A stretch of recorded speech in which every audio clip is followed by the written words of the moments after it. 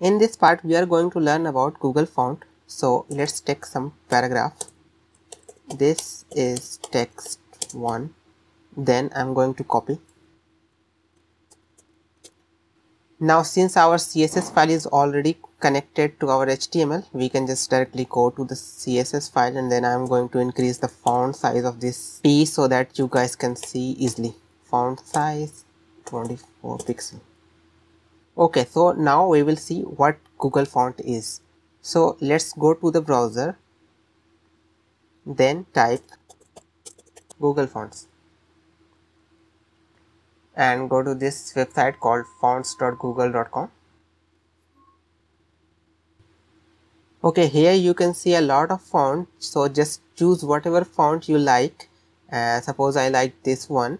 I'll just click this, and then you can take what type of style you want. This one is thin, this one is light, this one is regular, this one is medium, then bold, and so on. So I'm going to take this regular one for now. We can take multiple styles as well, so I'm going to take this bold one as well.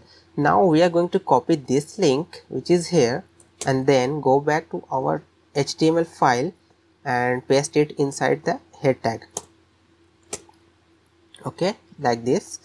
Then we are going to take this here font family tag.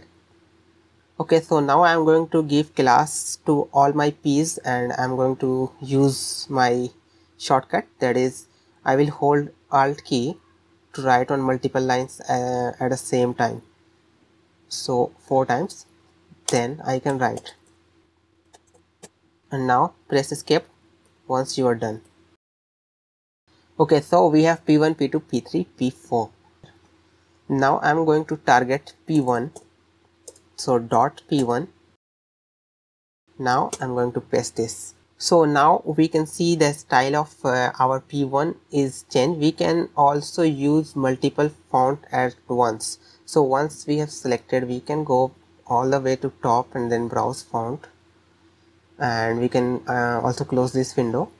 Then you can also search for any font if you know. So there's a font called Dancing Script, so I'm going to search this one here, Dancing Script. Take this font, let's take the regular only. We can open this, and now this time we will replace our URL in HTML. We will go in HTML, then we will paste this here.